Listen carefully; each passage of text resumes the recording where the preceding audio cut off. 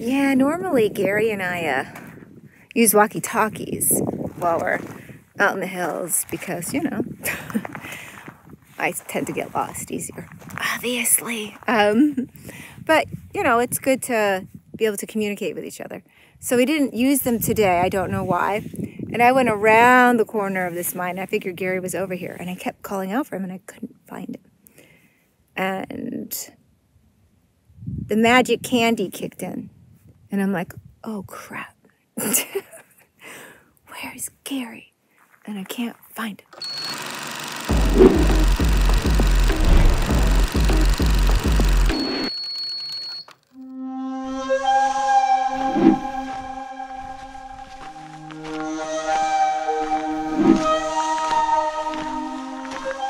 So the plan was to be able to take everything off, you know, get some color on my skin, because I like to do that out in the desert, you know. Those of you who've been following our little adventures know from, my gosh, I think I've been exploring canyons and not wearing anything sometimes since what, 2007? So we've reached the tailings in that mine I was talking about. It's gotten significantly colder and the wind is blowing pretty strongly, so day is definitely changing. I found this pile of rocks down below. Almost looked like a graveyard the way it was laid out first, so probably just a big giant fire pit of some kind, but very old. There hasn't been anybody here for probably decades at least, because the old trail coming in here was absolutely flat. No signs of tracks whatsoever for a very long time. So it's turning around. We might find something really interesting. In a minute, I'm going to go up to those mines. We'll see what's up there.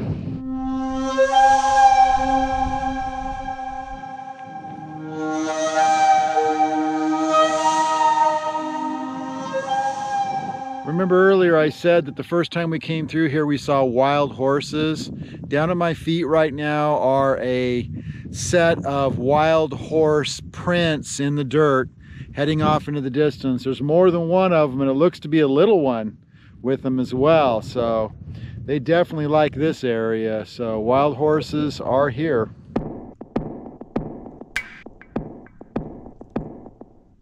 All right, so I'm approaching this old mine up here. There's not a lot of tailings, so I think these are going to be a short prospect, but we're going to find out together. There's definitely a hole in the ground here, so here we go.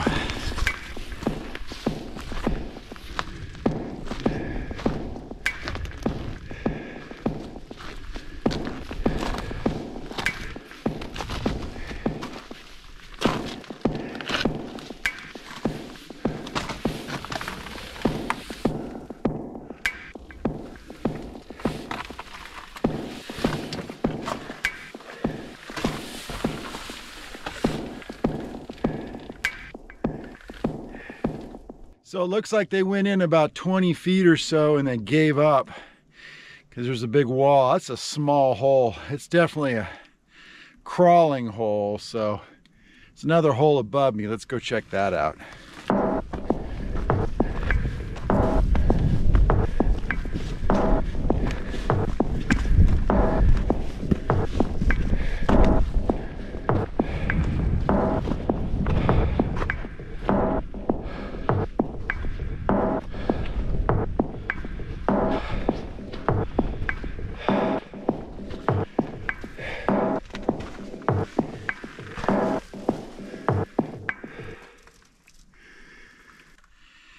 This hole's a lot longer. Can't tell how far back it goes in. I'm not going to go a long ways. But these walls are pretty sketchy. So I don't want to take any chances here, but they were serious. They were on the prowl. They were on the hunt, those prospectors. Those greasy hand prospectors. They wanted some of that mineral. They wanted some of that ore. And so they were going for it. Man, hard rock mining, that's a tough life right there. Every time I hear contemporary folks bellyache about this or that or whatever, I say, phew, man, we're living like kings. I don't care what your social status is these days. We're living like kings, trust me. These people, whew, they worked. This is work. So, all right, I'll go a tiny bit more. We'll see what's up there.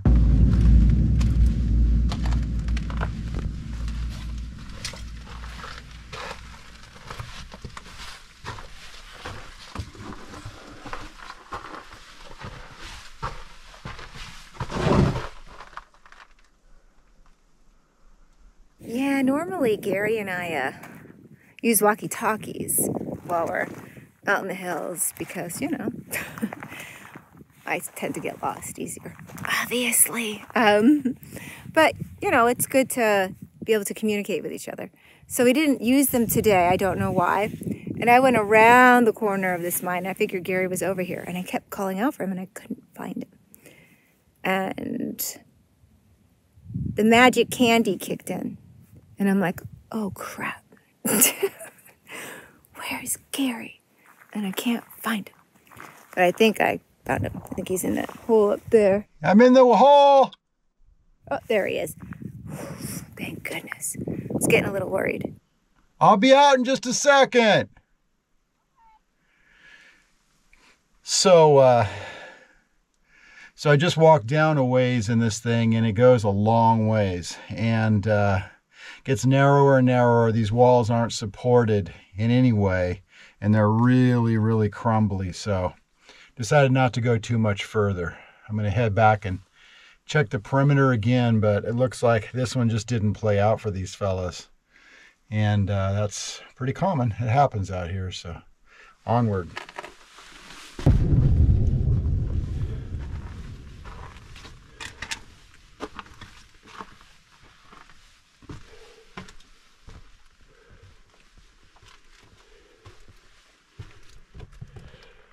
I forgot to give Tabitha her walkie-talkie, and so she was running around panicked. She needs her walkie-talkie. It's important. We need our security blankets. It's important. So I'm gonna go give Tabitha her walkie-talkie. It's important.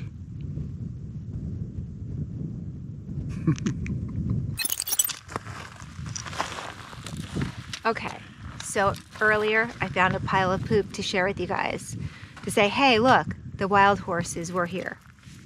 And then I saw this other pile and I told Gary, he's like, I'm gonna film that. And I'm like, man, don't steal my poop thunder. I already found it. Poop thunder stealer. Well, I don't want to steal your poop. You can stand next to me. Oh, I don't want to steal your let me stand poop next to him. thunder. Not a poop thunder stealer, but earlier I had already mentioned and got some shots of some wild horse prints in the dirt over here. Right.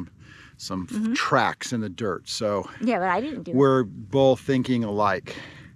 But this is magnificent because this proves that those were correct identification that's fresher. of horse, wild horse tracks. I'll touch you with my pole. Let's squish it and see how fresh it really is. It's not that fresh.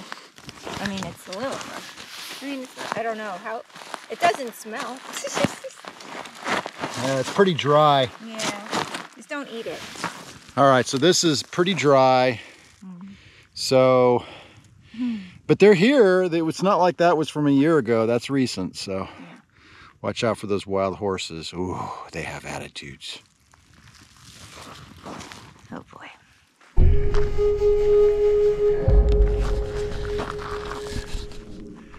So Tabitha found this pile of rocks, probably cairns marking mining claims, but these guys were really serious. They were really out of control because there's not one, but there are 4 piles. Look at these guys. These guys were crazy serious. Why? Oh, what do we have here? We have some old, what is that? Is that baby food?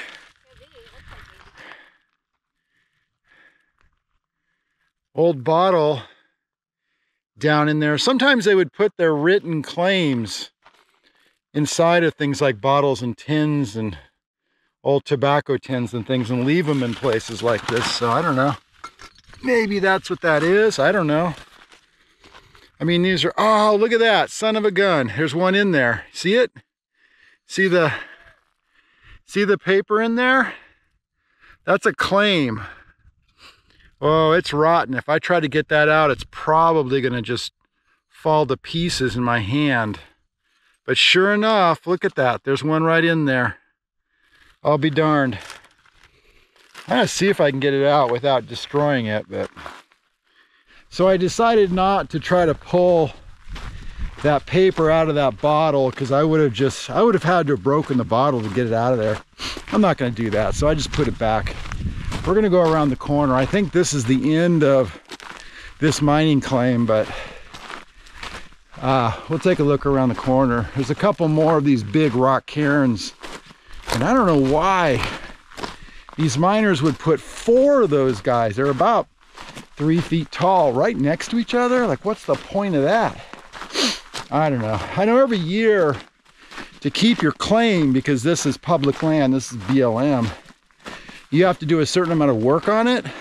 So maybe they're like, oh yeah, we'll go out this year and build another pile of rocks next to the other pile of rocks, and that'll be our work for the year. I don't know. Who knows? Oh, there's more.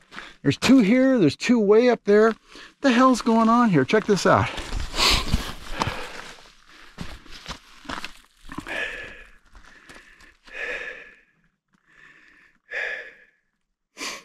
And then way up there, you're not going to see it. I'm in super view mode on this GoPro. There's 2 more of these big guys. And I just walked up here. This is not staged. I just walked up here. Look at all these. I wonder. Down there too. I know. Did you see those other 2? Yeah. And I wonder if there's a bottle here too. Oh, there is? I don't know. Oh. If so, I think it's pretty buried. So why were they building so many big piles right next to each other? I don't get it. Someone tell me why. It was a race. Curiosity. Curiosity is driving Tabitha and I completely insane. So, all right, I'm gonna see if I can find a bottle here.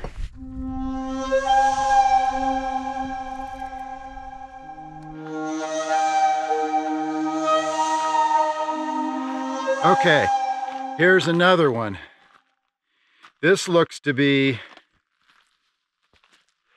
alone. We finally found a solo rock cairn, and this is our landscape. Maybe he's lonely. Yeah, he's alone. So I just found a traditional wooden claim marker back there. And so now I have a theory. They ran out of wood. Tabitha laughed. They ran out of wood. They were lacking in wood. So they started making stone cairns, stone markers. Ooh. They need to go get some more wood. Here, I get some wood. That's all I'm saying. Oh, there's another marker over here. It's kind of small. Is it wood, a small wood, I or don't is know. it a rock? Here, what the hell? Let's go look real quick.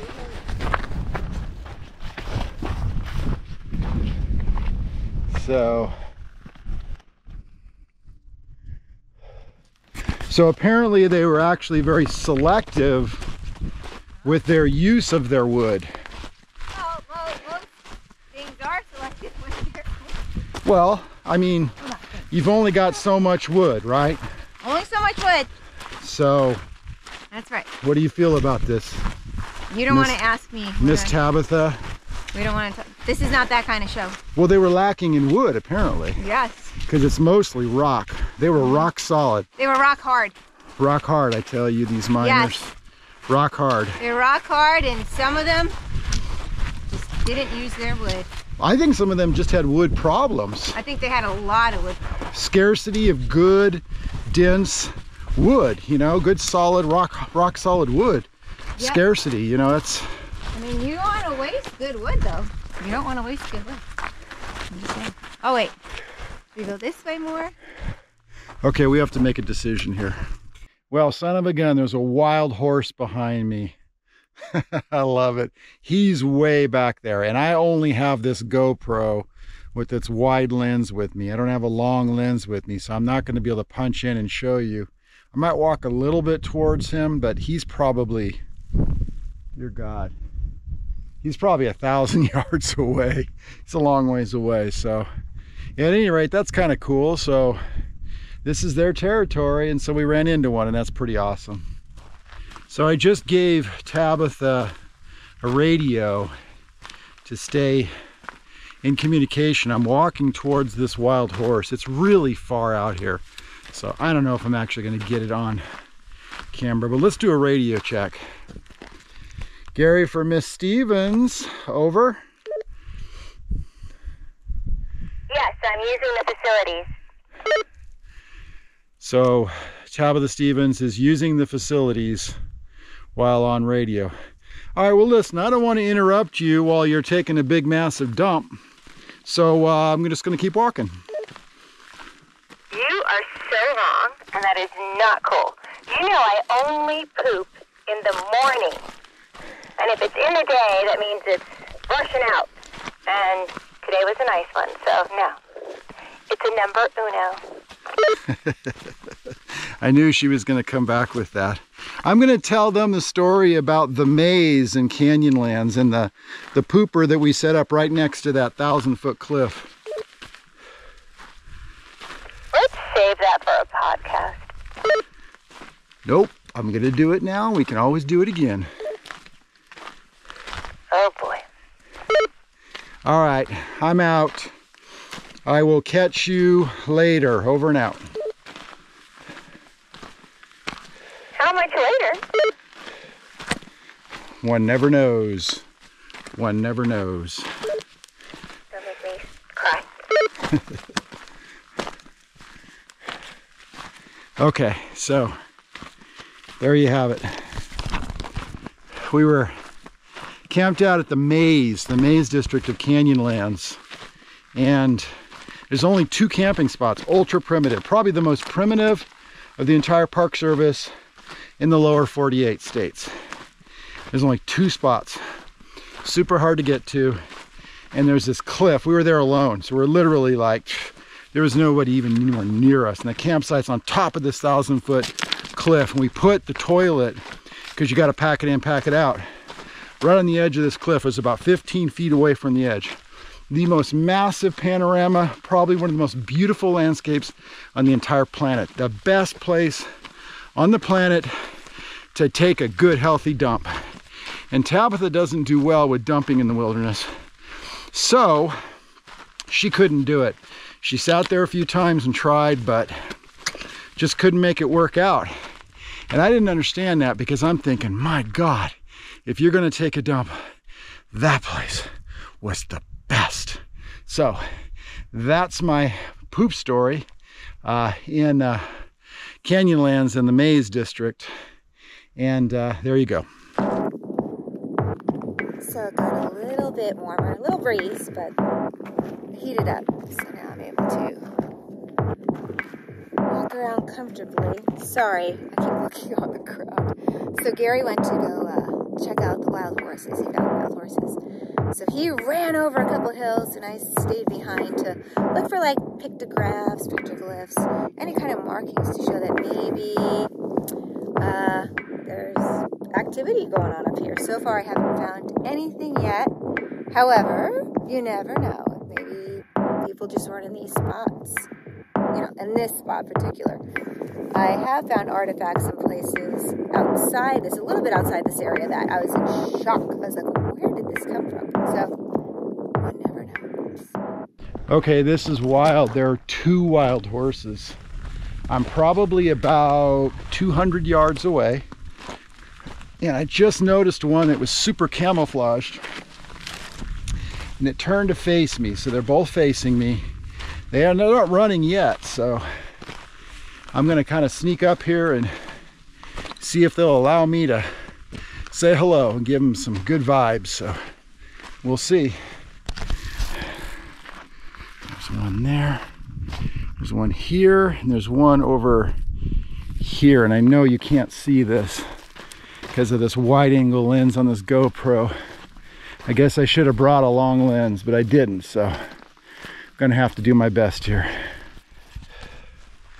Okay, I just found the stallion. He's looking at me. He's about 70 yards away. He's beautiful. I'm gonna turn it around. He's over here. Wow.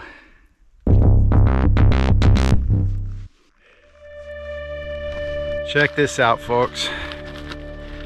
This is a beauty. Yate osiosa laki. Osiosa laki. Hello there, my good friend.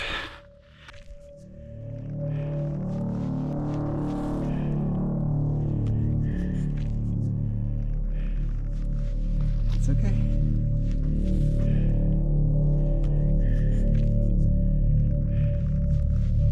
Isn't this beautiful, folks? Wild horse. Wild horse. Oh, you're so gorgeous. Look at this.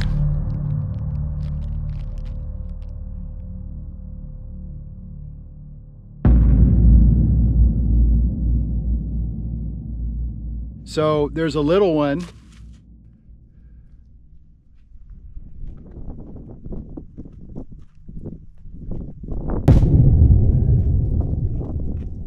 So what I think this wild horse is doing is keeping himself between me and mom and the baby back here.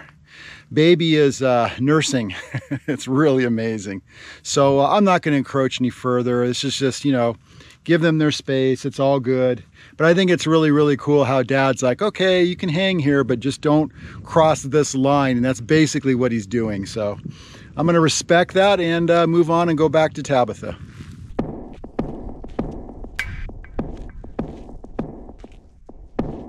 We thought the day was potentially going to be a dud, and we found wild horses. Fantastic.